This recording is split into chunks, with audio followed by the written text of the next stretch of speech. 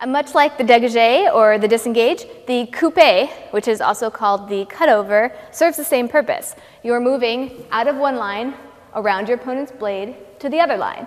But in the case of a coupe or a cutover, you're going over your opponent's blade in a quick cutting over motion so that I establish myself, my point of line, in the opposite point of line.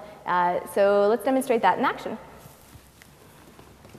We're going to demonstrate the coupe in action, but first I want to make a quick note about words and names in fencing. There are a lot of them because we have French words, we have Italian words for the exact same move, we have their English equivalents, and a lot of times for the same move in an offensive action, we'll have a different name for it if it's a defensive action. So if you see a move that you know by a different name, that's probably why. And when I think of it, I'll throw out a couple words for you, but we're trying to keep things simple. So one word, maybe two words for the same move, so that you get the idea. But it is convoluted. There are a lot of fencers who understand the game, but don't necessarily know every translation of each move.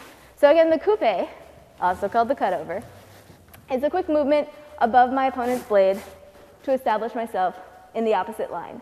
So if Siri were to coupe over my blade, it's the same idea. So rather than being a rounded motion like a dégagé, it is a quick cutting over motion. And that's the coupe. Okay, so a coupe, cutting over quickly over my opponent's blade, given distance, cutting over quickly over my opponent's blade. So this is useful if I see an opening on the opposite line. I might cut over and thrust if her blade is just a little bit offline. And she will now coupe over my blade, okay, and then cut over in the opposite way. So each time we're moving from one line into the other line. So another combination, beautiful. Another combination, because you do have to move your opponent's blade out of line first, might be coupe, beat, thrust. So if I'm on this side, maybe my opponent is expecting something over here.